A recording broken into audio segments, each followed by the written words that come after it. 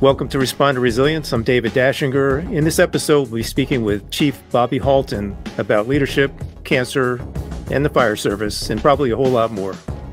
Remember to catch all our episodes on YouTube, Respond to Resilience, Respond to Wellness Inc. on Facebook. We're on bbsradio.com, Apple Podcasts, Spotify, and the website is respondertv.com. We'll be right back to speak with Chief Halton after this. In this family, more of us die by our own hands than by the hazards of the job. In this family, up to a quarter of 911 dispatchers have symptoms of PTSD.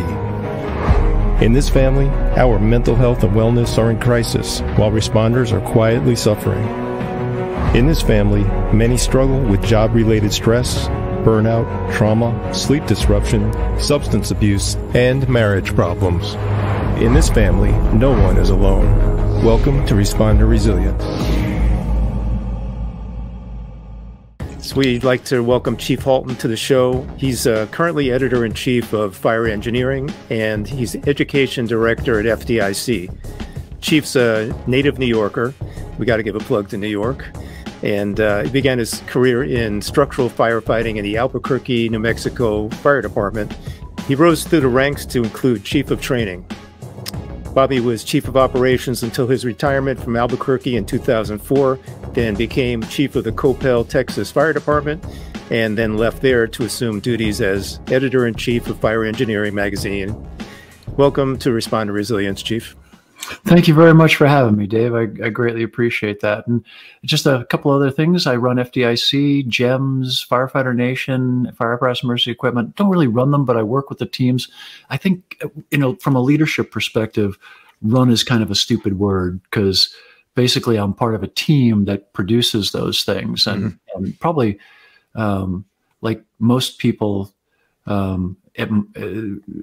I feel incredibly indebted to the folks that really do the heavy lifting, the hard work, and I benefit greatly from their endeavors. So, especially FDIC, if you look at that as a model for leadership or production of a major event, we use a Type 3 incident command system. So. The IFD basically manages that. We have a planning section chief. We have an operations section chief. We have a, communications section chief. We have a logistics section chief. And basically I do the commander's intent, and then I just check with them. And those men and women, they get it all done. And what we do is provide direction. In other words, I want it to look like that, or I want us to try to achieve these goals. And how that, I'm going to turn this off. I apologize. I'm currently on a bidding website for a 1966 BMW I was telling Dave about with a sidecar. So I'm going to, and like I told you, Dave, it's 10 minutes out. So it's bumped up to $8,000 already, which is out of my price range. So I was going to try to get it for under $8,000, guys. And this bad boy is going to jump into the $15,000, $16,000 mark pretty quick here. So I'm out. But I apologize for that.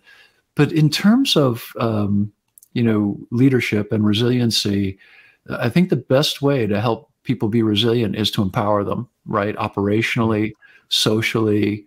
And I mean, really, people use words like empower a great deal. But I mean, don't look over their shoulder. Don't micromanage. Don't, and then don't complain if you don't like the way they got something done, which is the hardest part. And I wish I was better at that. But so I think I'm very grateful for the men and women at FDIC for helping me understand that system even better than I did. I did all my ICS training. I had the great opportunity to work with the Great Basin team on years ago. Learned a lot from them, but the FDIC team and every level, every aspect of the group has a different mission, goal, operational modality, if you will, schedule, and working with that system will really help you kind of figure out how you fit best, right? Because and what style fits best. We're going to talk about leadership today, and context and style are important. Yeah, Right. and even when you drop into the emergency modality, where it becomes more dictatorial, right? You just give commands, give orders. How you do that, and how you speak to people. In the military, the term is you take the base out. In other words, if you're talking to green recruits, probies, you put that bass in your voice, you go deep, to let them know that you're a serious person. But when you're talking with peers and you're talking with men and women with experience, you take the bass out. You don't need to use all the affects and all of the nuances that you accumulate over time to project to them. You can be more natural, if that makes sense. And I like that about the ICS system. I think in terms of leadership, it's a tremendous asset. What a testament to that system that you can apply it to an event like FDIC, and it works so well. Yeah, and I think, when we talk about the ICS system and leadership, I think in some ways we may have overthought it. In some ways, there's some people that are so ideological that, if you say the third floor, they go, that's the third division. Oh, okay. I'm pretty sure most of us can follow third floor, third division, pretty seamlessly, right? I don't think people have to. I don't think you need to overthink it. You know what I mean? And God bless the folks who do. I mean, I got no truck with them. I'm not. I'm one of my best friends in the whole world, Anthony Castros. I mean, he's a high priest in the world of ICS. I think he's a cardinal. He may be a bishop. I don't know, but he's and he's wonderful at it. And so that all of that comes rather naturally to him, but not to me. I'll drop back into third floor. Back of the building. Hey, you guys in the back of the building. They know who they are. Sure. Chief, I think you mean that's the C division. Okay. Yeah. It's fun having labels for stuff. Yeah. Well, talking about leadership, I was reading something you wrote about leadership. You said, we recognize that leaders are the people who spring back after a setback, who accept alterations with grace, and who will view roadblocks as opportunities. So what are some of the personalities that firefighters have that you've encountered that sets them apart as leaders? Wow, that's a great question. I think just that, and obviously your podcast is called Responder Resilience, and bouncing back is about resiliency, right? Mm-hmm. And what do you learn from it, right? Like we've all been to jobs, whether it's a fire or extrication, where in hindsight we say, well, if we had done this, right? Now, what you have to be careful about with that 50-50 hindsight is that you may be wrong. You don't have a crystal ball, and in scenario planning, it just provides you with another alternative, which is a good thing. The more alternatives you can think of, the better, right? Right. So in terms of resiliency or setbacks, it gives you an opportunity. I think it was, I want to say it was maybe Edison who said that, that somebody said they did 10,000 light bulbs before his worked, which interestingly enough, if you want to read a good book on, it's called The Evolution of Everything by a fellow named Matt Ridley, The Evolution of Everything. And in that book, Matt, who's also in the House of Lords in England, Matt shows how Edison, along with about 5 or 6 other inventors around the world, all invented the incandescent light bulb at about the same time. Within a few days of one another, maybe a few weeks or whatever. But remember, the world back then, communication was much slower. So who actually nailed it first? But everybody was dealing with vacuums. Everybody was dealing with filaments. Everybody was dealing with electricity. So all of the elements for that to come together existed. Now, obviously in America, we go with Edison, which is fine. But other places didn't. They went with someone else. And so Edison said that's 10,000 opportunities to learn, right? 10,000 opportunities to maybe get it right. Mm-hmm. And he's right. The problem for us in the real world is we're not building light bulbs. We're putting ourselves into high risk, highly dynamic situations where people who study that kind of things, they call them critical natural boundaries, right? If you read people like James Glick, and what he says is really really important for firefighters to understand. he says that strange things happen on the boundaries, right? So although we might be looking at a building and we're seeing some smoke condition that would lead us to believe that maybe a backdraft is going to occur or something like that, pushing smoke, the building breathing, that may not be the case. You know what I mean? Or that may not be present, and suddenly you experience a major backdraft or smoke explosion or whatever. So, you know, there's that side of it. But in terms of resiliency and being able to come back, I think that's the story of our lives, right? You wake up in the morning, you plan your day, and then your day happens. And I love the old preacher line, you know, you want to make God smile, tell him your plans, right? Because we don't know what the day is going to bring or what opportunities the day is going to bring. If I can share my experience and help just one person, or help one person help somebody else, that's what it's all about. We're trying to break down the stigma. We're trying to share that there are great, effective resources out there. Vulnerability is a strength. It's not a weakness. What I've heard from all of the subjects in my film is that I think my story can help someone else. And as police officers, we always want to go in, see problem, fix problem. And you can't do that with a mental health crisis. You have to see person and connect with person. This sucks, but I'm going to have to embrace this suck. You know, I don't like these cards, but these are the cards that I've been dealt, and I'm going to have to play them to the best of my ability. And I've been trying to do that for the last 10 years.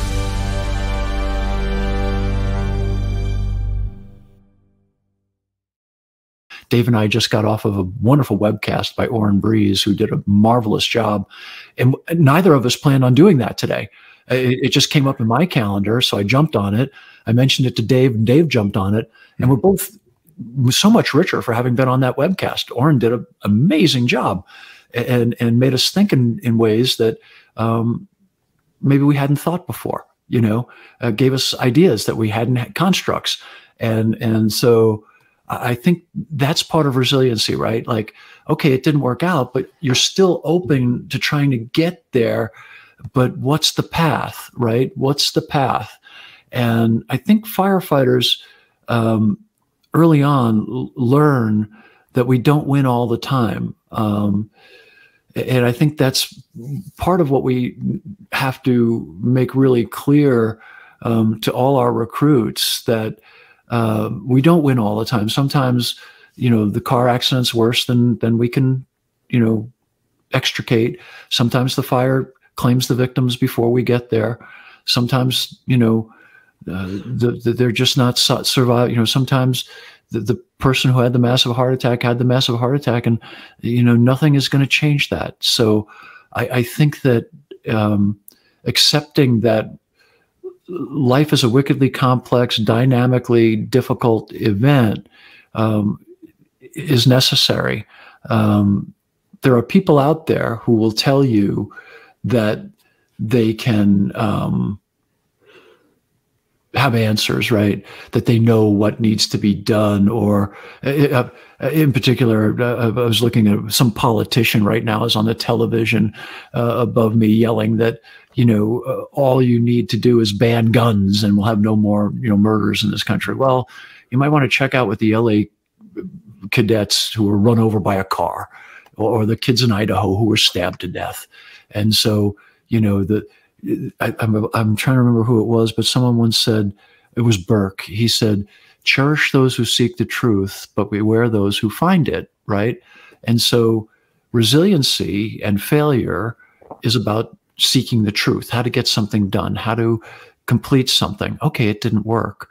Probably one of the best examples historically for us, a man we all admire, is right over my shoulder, Abraham Lincoln. Abraham Lincoln failed at just about everything he ever did. And he was in Congress for, I believe, 2 or 3 terms before he ran for president, and then lost a re-election bid or something like that. I'm murky on it at the moment, but but he didn't quit. He didn't, you know, I didn't win. I'm going to take my, you know, ideas and go away. No, he kept going, you know, and turned out to be probably one of the most important men who's ever existed in terms of keeping our union alive and all the good that came from our union being alive. And clearly perseverance and being to get up after an obstacle was part of it. How do you teach that? I don't know. But I think that maybe you do it by letting the men and women who you work with fail from time to time, letting them do it wrong. When it's, and again, please understand, I'm not saying, when it's consequential and administering narcotics, on a cardiac, but you know what I mean, Dave? I mean, maybe in small ways. Right. Pick and choose the situations where you can you can delegate a situation to somebody to win, to lose, to fail, to learn something from it. That's probably what you're meaning. Yeah. I do a lot of classes. I travel and teach and do a lot of training for a living. And every now and then I'll come up with a new program. And my biggest flaw is I try to shove 10 pounds of sausage in a 5-pound bag, and I don't have enough time. So I find myself going over things way too quick, and so I'm stealing from my audience the chance to really understand what it is I want to talk about, because I'm worried about not getting out all the stuff that I think they want to hear. And sometimes you just need to, as the kids say, slow your roll. You just need to say, okay, I'm here. This is what I'm going to talk about, and let the class go where the class is going to go. And last week I was in, where the hell was I? I was in Ohio at the EMS Chiefs Conference, and I hit 2 for 3. 2 of my talks were wonderful. The third one, I got caught in that trap where it was a brand new talk, and I steamrolled them. I had more than I could cover in 90 minutes. For that talk, I probably needed 4 hours, but I was passionate about it and could have done better. What did I learn from it? I'm getting ready to go to Hawaii in a couple of weeks to do 2 very similar talks, and I'm going to really roll it back. I'm going to force myself to slow down. I'm going to put in bumper guards, right? So I learned. I screwed up and I learned, and that's okay. That's really okay. It's part of what I've always found fascinating about the fire service is we can work in 2 different modes. One is we can try things out. We can train each other, do scenarios. We can say run events for the union or for the firehouse. And then we have those moments when we absolutely want to get it right because we don't have the opportunity to, at least in our eyes and probably the public's eyes, we don't have that option to fail. We're there to solve the problem as quickly and efficiently as possible. And I don't know if there's another job out there where you have that. Law enforcement, military. And even if you think about the docs, a surgeon going in, he thinks he knows what he's going to find, but when they really get in there, oftentimes they find stuff they didn't expect, especially the trauma guys and gals. I think there are a lot of professions that we share similarities to, and in a lot of ways we're unique, which is great,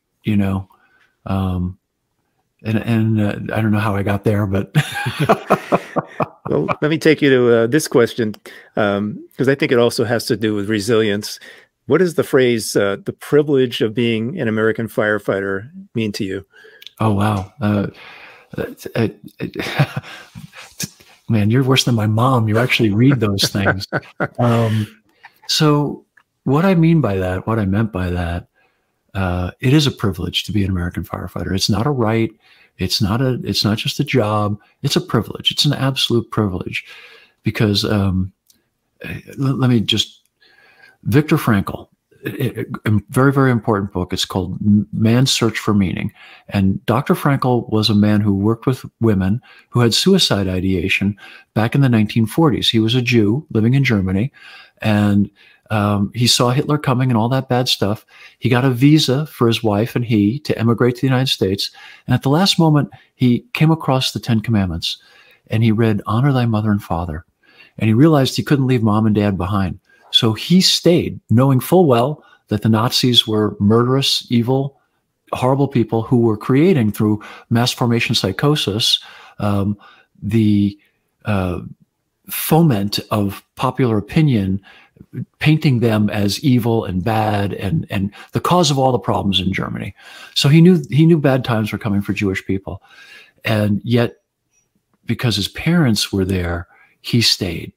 And so a phenomenal book, very short book, very easy to read. He ends up being incarcerated in a prisoner, an extermination camp, along with his entire family, his mom and dad, and his wife, everybody. Everyone dies except he and his sister. And his last camp was Auschwitz. But what was interesting, he talks about the folks who survived and the folks who didn't survive. And Frankl survived because he was able to do things for others. He always focused on trying to help the other prisoners to not become focused on just themselves and their predicament.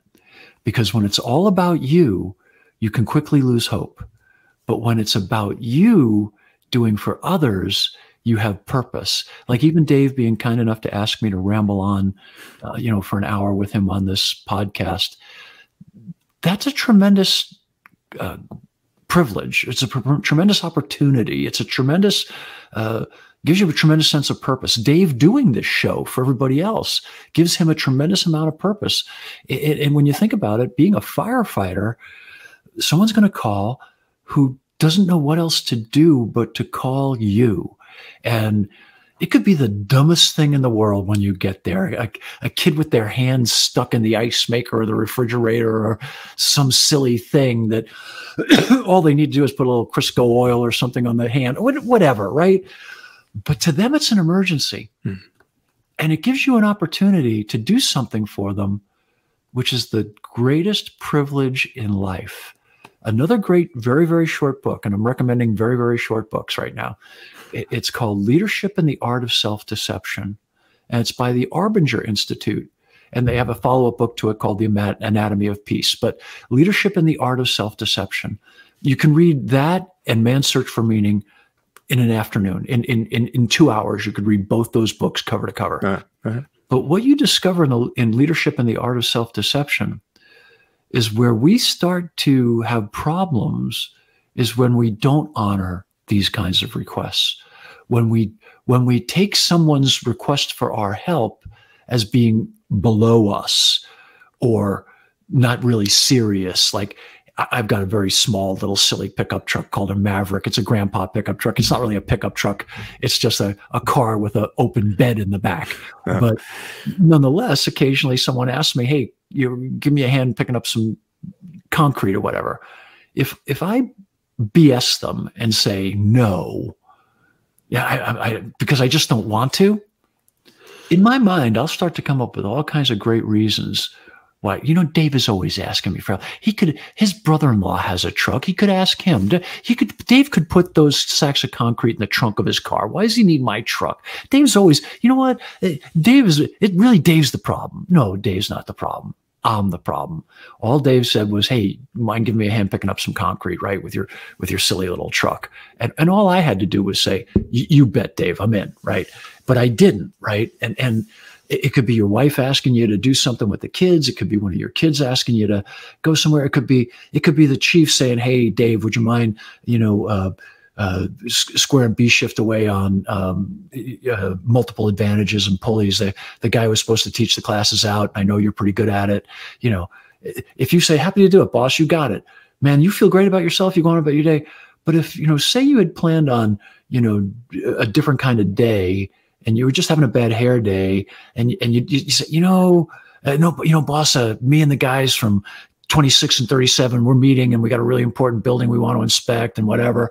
And you say no, later on in the day, it's going to be, I'm a pretty important guy. The chief ought to check my calendar once in a while. It's not always about him. And besides Cahill, he's always ducking those classes. He shouldn't even be the chief in charge of tech. He shouldn't even be our technical rescue guy.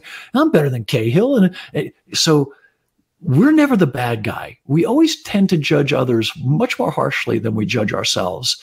And so, we're never the bad guy. When if you really think about it, yeah, we are. And I'm not saying there aren't bad guys out there. There are bad guys, bad gals. They're out there. and most of them are in elective office. But just a joke. Don't lose your minds over it. But if you're an elected official, but you deserve it anyway. If you can't take a joke, I'm not your guy. And that's the other thing, Dave, I wanted to talk to you about briefly, because it came up. Jordan Peterson was talking to someone the other day, and Peterson actually has a new book coming out, and he brought up a really important topic, and I thought it's really going to resonate with you and your listeners about resilience. Mm-hmm.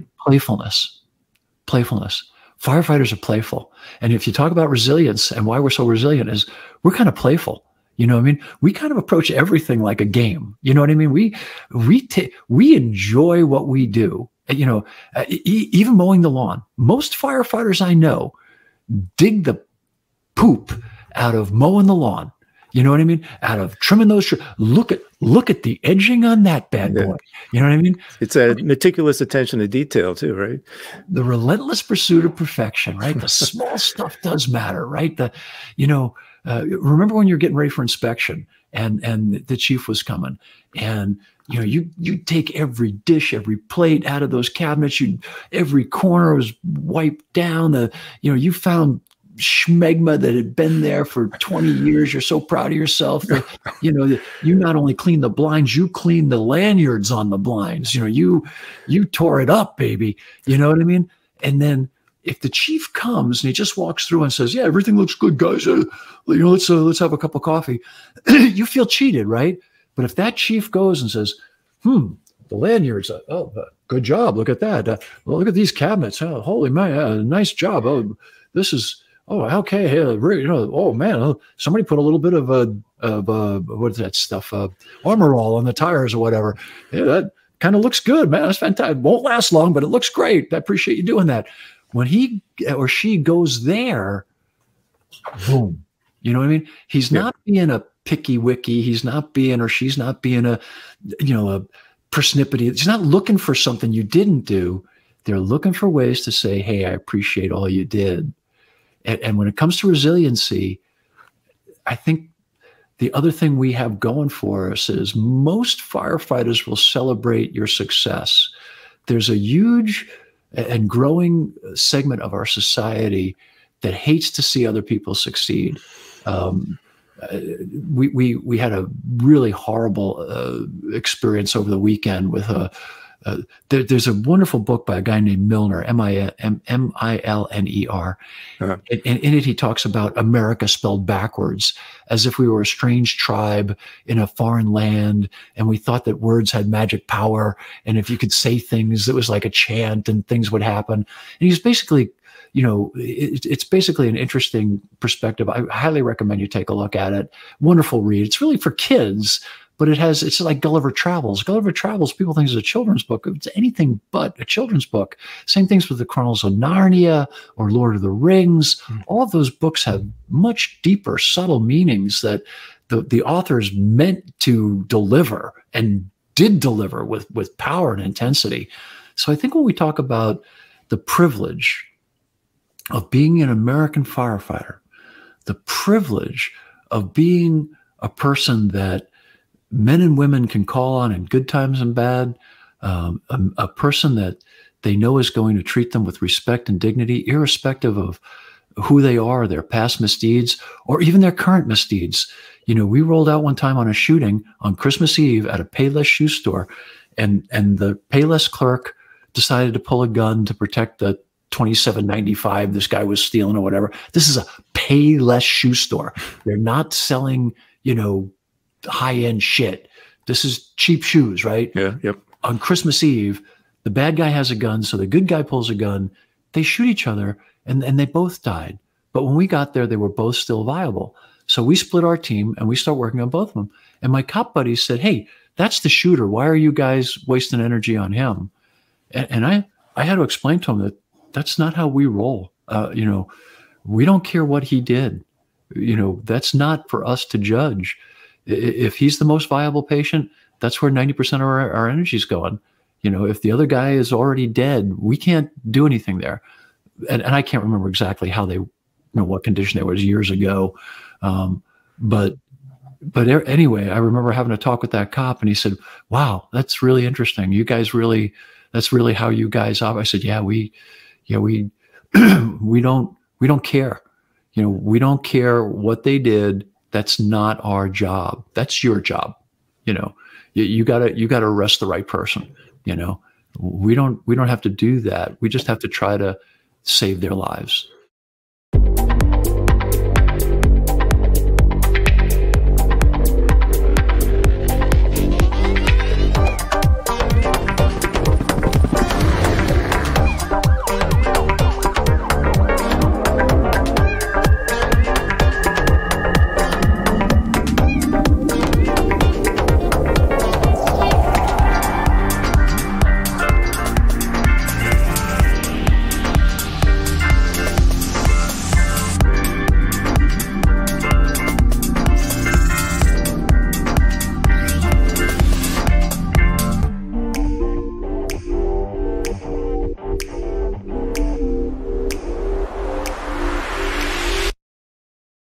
You could almost say that's the spiritual piece of firefighting as well, right? It's like we're not judging; we're just there to help another human being. Yeah, I think you're exactly right. And to me, it is spiritual, and I make no bones about it. I think there's a spiritual component to life. I think that within every human being, there's a tremendous spirituality. I think there's a soul. I believe there's a soul. I believe we're all connected in some greater way. And you can say it in whatever kind of language you want. I've got friends that are kind of semi-mystics. You know, I lived in New Mexico for a long time. I understand, you know, a lot of the culture there that has that type of feeling. I've got friends who are very secular, and yet nonetheless they feel very connected to people, and that's another way to describe it, right? We are our brother's keepers, you know, and so for me it's a much more concretely religious framework. But for others who don't have it that way, it doesn't mean that they don't feel it, right? Spiritualism isn't unique to Jews and Catholics and Buddhists and Muslims. It's kind of a universal construct, and I think it's an important one. I think that being spiritual, again, to resilience and leadership, is helpful. I think that there's 5 pillars in my world, and I'm stealing this from my friend J.C. Keneally, who kind of put it down. He said there's faith, family, focus, fitness, and finance. And if those 5 pillars are in pretty good shape in your life, to quote Piaget, you're going to fit in with society, right? Piaget thought in a well-ordered society, if you're contributing and fit in well, that your life will be fairly ordered, you'll be fairly comfortable, you'll be fairly happy, you'll be fairly connected, right? Resilient. So Piaget kind of nailed it there. But the faith part, I think, is a big part of that, and however you want to express it. I'm not here to judge anybody. I'm just or say that Catholicism is the only way to go. It is for me, and that's important that you find what it is for you, right? Even within my sons, not all are Catholic, and that's fine. They've chosen not to continue to practice the faith. That's fine. Young people tend to do that. They drift away and then they come back, and if you have drifted away from your faith, I don't care if it's Episcopalian or Methodist or whatever it is, and you feel the call, don't ever hesitate to go back. Cause if it's the right kind of church or synagogue or temple, they're going to say, welcome back. How you doing? You know what I mean? That there's no harm, no foul. Sure. I don't know how I got there, Dave. I apologize.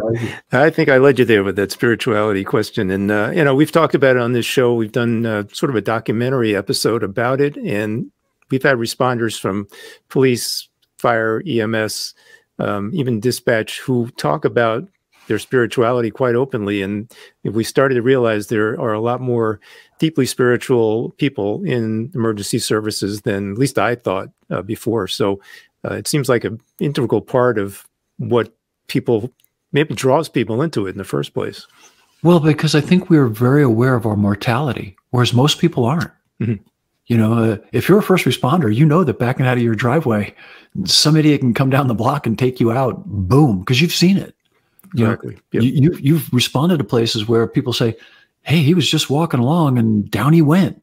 And there's a 25, 35, 45-year-old person laying on the ground who 2 seconds earlier was fine. Yeah. You know, I have a neighbor, 44 years old, passed away a few weeks ago from a major intracranial bleed. And day before, fine. An hour before, fine. Complained of a headache and was dead. And so, you know, you don't know the hour. And for me, I think that to your point, as first responders, medics, cops, firefighters, we go to that all the time. So we realize there before the grace of God goes us, for whom the bell tolls, you know, to quote Donne, Sonnet 17, one of the most poorly written sonnets ever, but really beautiful.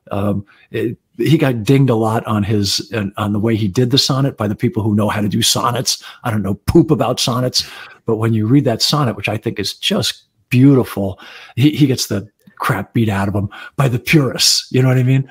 You know, oh, you're not doing that. That's not exactly right. You know, like, oh, sounds good to me, you know? Yeah. Sounds like he nailed it. Well, this kind of brings me to something that I think is definitely near to my heart, and that's in the fire service in particular. I've lost brothers to cancer. Some of them are in some ways irreplaceable people in the sense that they made huge contributions in fire and EMS and training. And, you know, when we lose them, we feel like there's a hole where they used to be. And we know that there's a huge percentage of names on the IAFF Fallen Firefighter wall that are members that died from occupational cancer. So what are we doing well in terms of cancer awareness? And then where can we improve? Well, okay, we're doing well with our awareness of it, and where our awareness is fantastic. And I think that we're at the beginning of the beginning. In other words, you know, we've been talking about it now for about 30 years, you know, firefighter cancer. I was laughing because I pulled up an old PowerPoint that I had, and it was dated 74, 75, you know, and so we've been look at the McMaster study. I think the McMaster study was 84, 85, highly flawed, but a good starting point, right? It's interesting.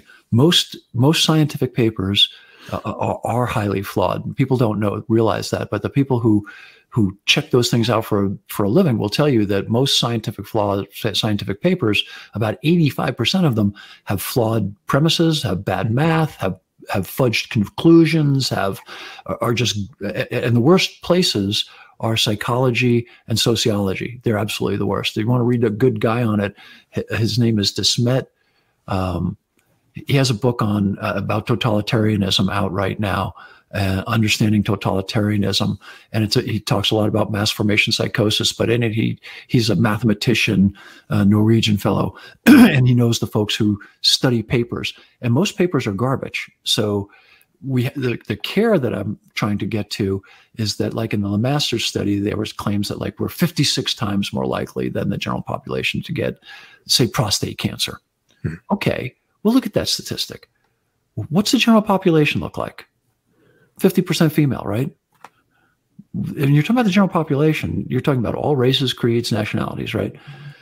When you look at the fire service, what do we look like? And I hate to say it, but you and I represent about 99.9% of the fire service. Well, maybe not 9, but you know what I mean? 98%, arguably, maybe 95, I don't know. Let's say 95, right? White males. Who has the highest rate of prostate cancer? It would be us. There you go. And then if you dig down, if 50% is female, you got to deduct that right from the start. But for a lot of studies, they don't. Well, they don't have prostates, for God's sakes. So they're not going to have prostate cancer. So Benjamin Disraeli nailed it when he said lies, damn lies, and statistics, right? You know, you can get numbers to say whatever you want. That's the big moral hazard, I think, is out there for us, right? We have to be very, very careful about prescribing or about saying that something was work-related, right? Now, a lot of presumptive laws say prostate cancer is work-related. Good for them. I can't prove or disprove it. But if you're a man, and trust me, I know a little bit about prostate cancer. If you're a man, you're going to get it if you live long enough, more than likely. It's in you somewhere. It just hasn't been activated yet. And it's not right or wrong or good or bad. It's just part of nature. And so what we're doing good about cancer is much heightened awareness, right? Don't breathe smoke. If you can avoid it, don't breathe smoke, right? Like we have to tell people that. It's like saying, don't hit yourself in the head with a hammer. Yep. You know, some friends of mine, quick anecdotal story, which kind of illustrates the point. We're on this group from FEMA about messaging. And so one of my friends put up a thing about this ad that some obscure phone company put out there, which was a parody or a takeoff on National Lampoon's Christmas Vacation. And it had Grandpa in the chair and the Christmas tree and the dog with the burning turkey and the mom talking to Grandpa, and the Christmas tree catches fire. And I can't even tell you what the messaging was supposed to be, but there you have it. That was the big deal about that particular ad. And my buddy got all upset about it. And he was like, look at this, disregard carelessness with fire. And I'm like, okay. And everybody else jumped on. Like, there's like 70 people on this thing, you know, jumped on it. And I think they actually pressured the people to take the dang ad down, because they did. I checked. And I'm like, okay, it's just funny. It's just stupid. You know what I mean? We run tremendous moral hazard when we assume, you know, that, you know, we've got a morally superior view of fire safety, and you should never do an ad that nobody who saw that was going to say, oh, I'm going to roll a flaming turkey under my Christmas tree. You know, and the dog does it, by the way, in the commercial. I mean, just like right out of National Lampoon, right? So I looked at this and I thought, man, get the Volkswagen out of your ass, pal, because you're way overthinking this shit. But that's where we are today. Won't stop tonight. Won't stop tonight. I won't stop tonight. Stick it to your memory, and this is where we give up on you. I know it's tough. Whatever you're going through, you're strong enough. Let it grow, let it grow. Let it grow, let it grow. Now we're keeping it hot. Let it grow.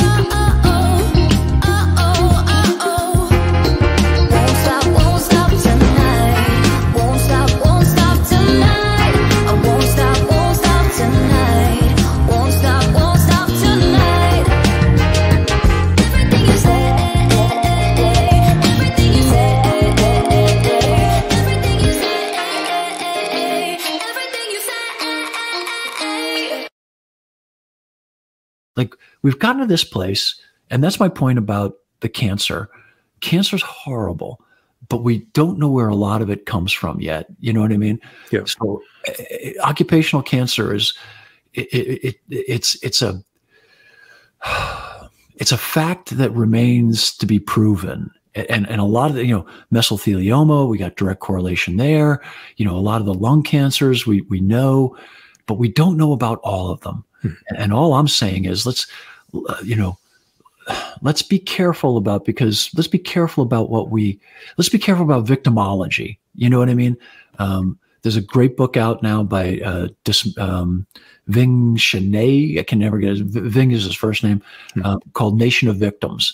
Great book. I apologize. I love to read. So if that's bothering anybody at this point, we'll have to put together a list for the show notes so everybody can find it. It's called Nation of Victims. I can't recommend it more highly. Wonderful book. Just a wonderful, wonderful book. Also, Critical Theories, another great book you want to read. Just an absolutely brilliant book. So anyway, I think with cancer, you know, eat well, get checked. You know, I was in yesterday, you know, doing my thing. I go regularly, you know, but if I don't care how old you are, don't avoid the digital. For years, while I was in Albuquerque, I found that one of the docs was very popular, and I was kind of like, why? And the guys all said, well, you know, he doesn't do the digital. He just says, you're probably okay. He doesn't do the digital.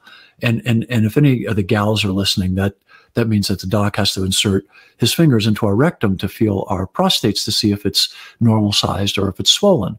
And it's uncomfortable. And, you know, when you're young and it's the first time you've done it, even at my age, I've had it done, you know, a million times, but it's not the most dignified thing you're ever going to put yourself through. But it's really, what, probably 10 seconds long, 15? Yeah, it's 10 seconds long, and it's probably tougher for the doc, but it's important. It's really, really important.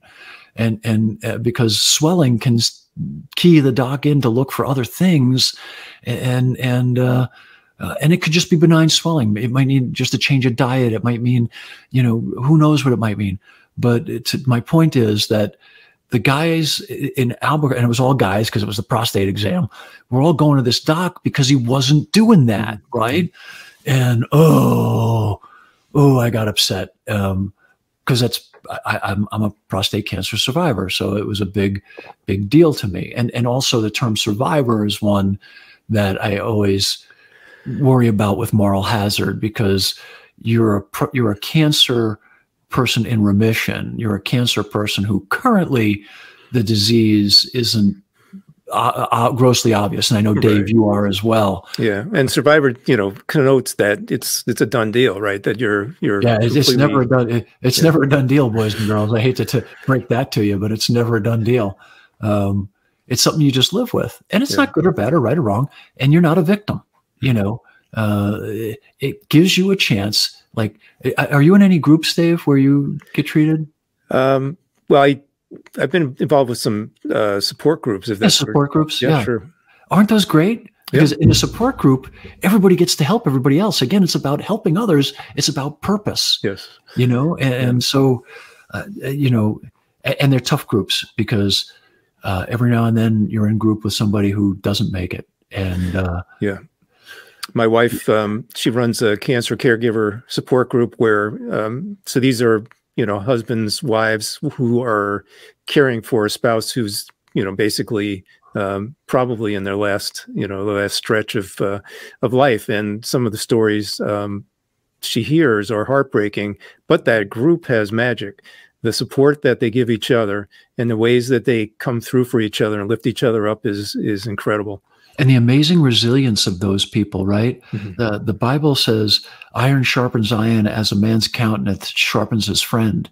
And your countenance means your character. Mm-hmm. So your character is going to make your fellow firefighter a better person, your spouse, your children. Their character is going to make you a better person.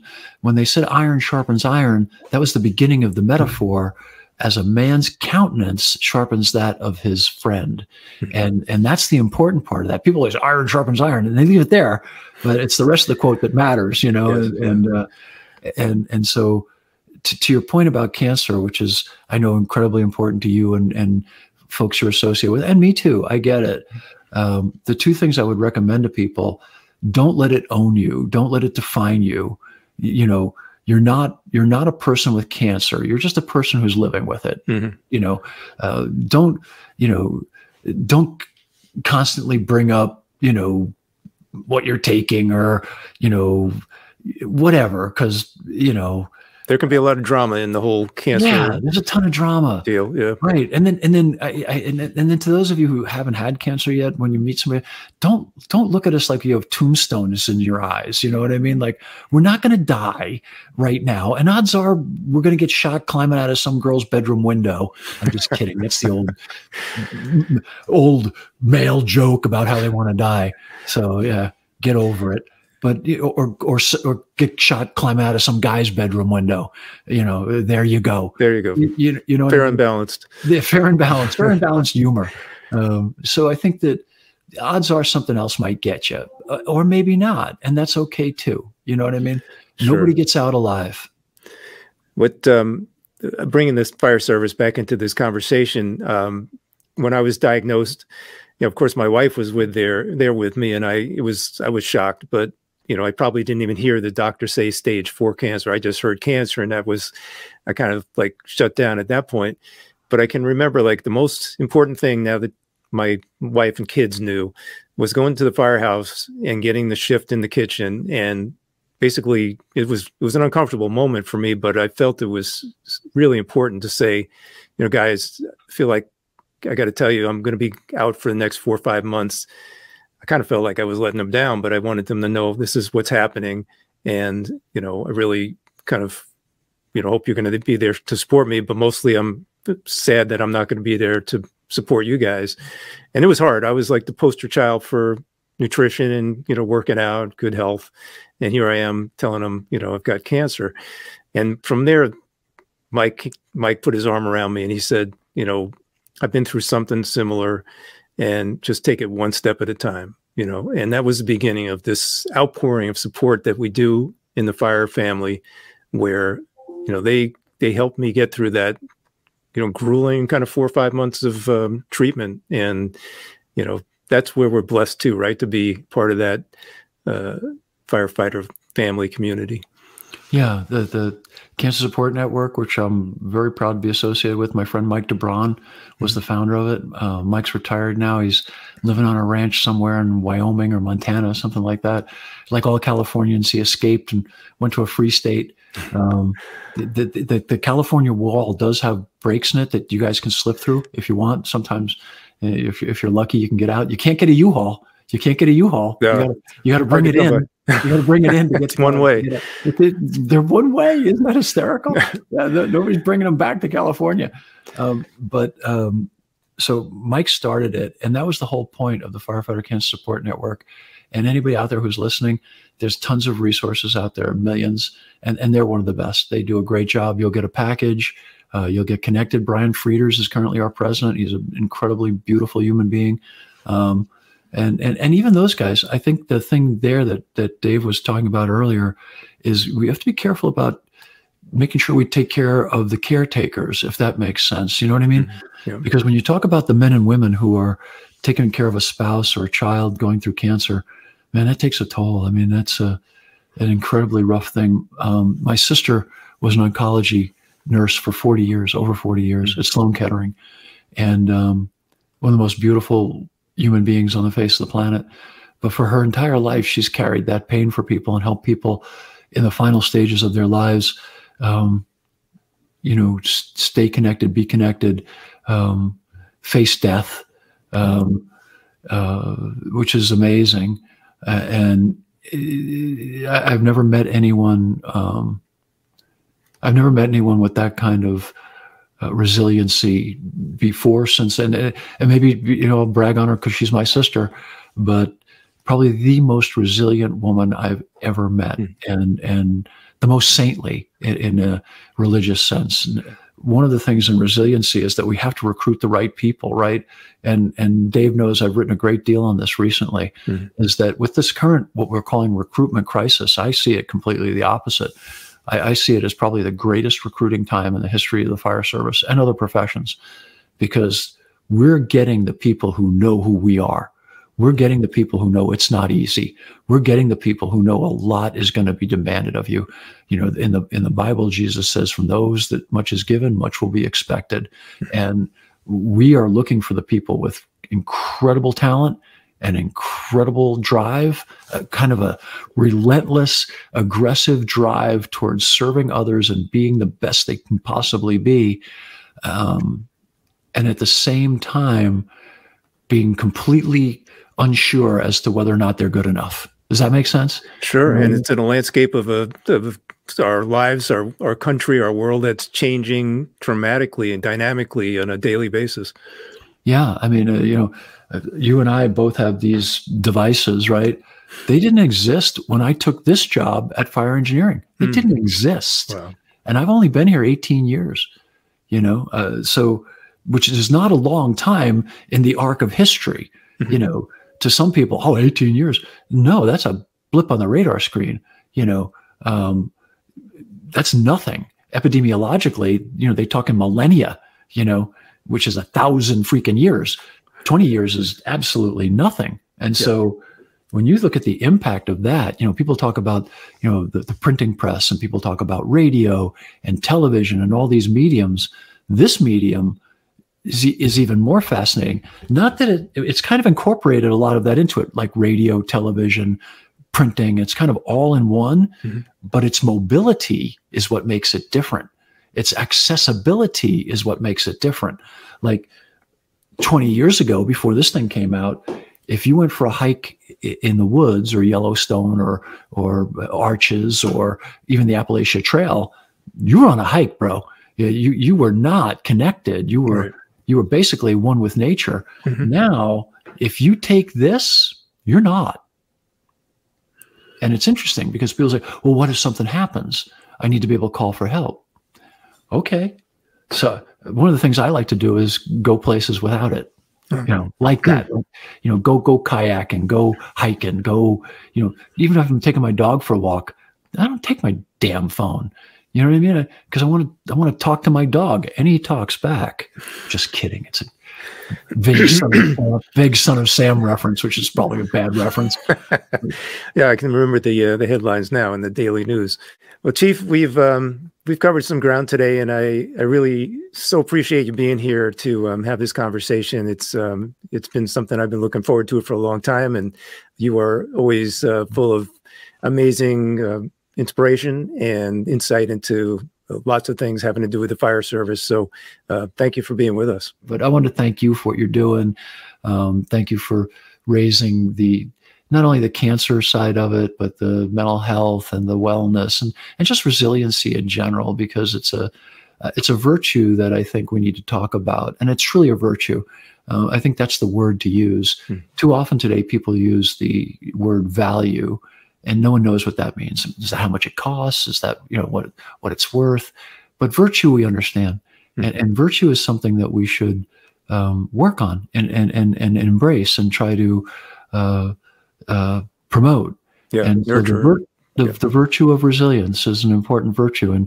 And thank you for being the tip of the spear in those conversations. And if we can ever do anything for you, we'd love to have you at FDIC. If you want to come out and jump on one of the shows at FDIC or take up an hour, we'd love to have you come talk about resilience if you want to. We're going to be doing podcasts like this live from FDIC.